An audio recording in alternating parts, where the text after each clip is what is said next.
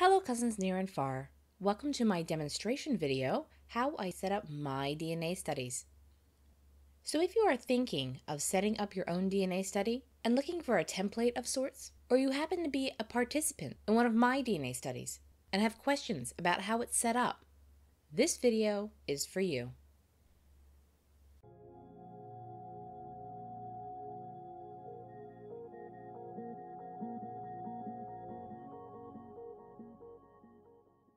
So for this demonstration, we are peeking inside my Native American DNA study. You're going to see some information blocked out to hide the identity of the participants. On screen, you'll see my Google Sheets for the Native American DNA study. I've chosen Google Sheets because it's easy to share with fellow researchers and participants while remaining able to edit, as well as being able to download as whatever file type I'd like, such as a PDF. At the bottom, I have 3 tabs: the actual DNA study, which is what you're looking at now, the Round Robin tab, which lists each participant in the study. Once I compare each person to another, I put an X in the corresponding column so I won't repeat the pairing and have doubles of the same information. The third and final tab is the cousin kits. Again, I list every participant in the study. Beside each name, I list that person's GEDmatch kit number, if I have one. Column C, I'll put the platform where that person is located. For me, no letter represents someone in my close relative cluster, or the kits that I manage. M is another DNA study.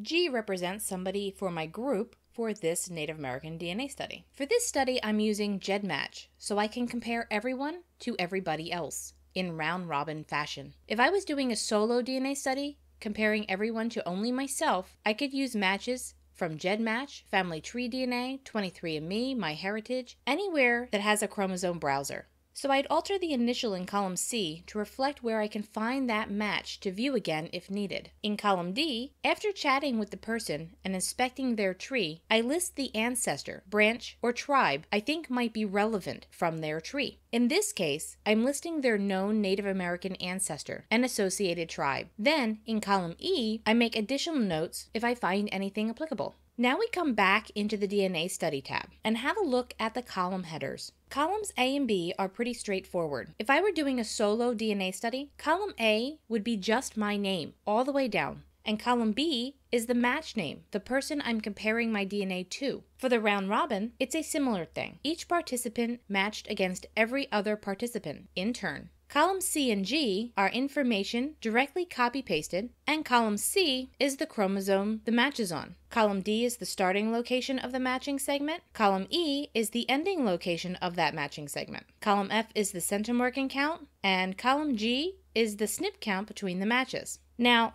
I work column H in 2 ways. I will list the common ancestor if known, or maybe the geographic location or surname if there were a lot of blind spots. You are customizing your DNA study to suit your needs. If I don't know the commonality between the 2 participants, I might leave it blank or add a best guess for the column A person, depending on my goals for the study. So in this example, my Native American DNA study, I'm putting in the column A participants' known Native American ancestor or tribe, or a short list of multiple known native tribes. And in column I, I'm doing the exact same thing, putting in the known Native American ancestor or associated tribe. In this column, I may also put the most distant ancestor of a surname if I'm doing a study on that particular surname. Or I might list the apex ancestor, especially if there's crossing branches or endogamy. In this particular study, many of the members descend multiple times through the Powhatan chief Wahan Seneca, so I'm putting him as the potential ancestor or target ancestor.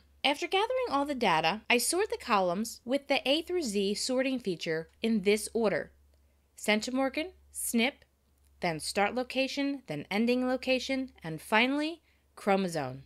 And now we see things begin to align. We see in columns H and I the common ancestor or tribes between the participants that have been compared in columns A and B. You'll see them all begin to look similar, maybe all from the same tribe or the same ancestor. You'll see the chromosomes align, the start and ending locations of all your participants merging into what looks like a super segment. And what you're looking for are matching numbers. The overlapping segments are matching a branch stemming from an ancestor. The matching numbers are pointing to a specific ancestor. Columns H and I will send you searching in the right direction. but it's chromosome mapping that will ultimately solve the riddle.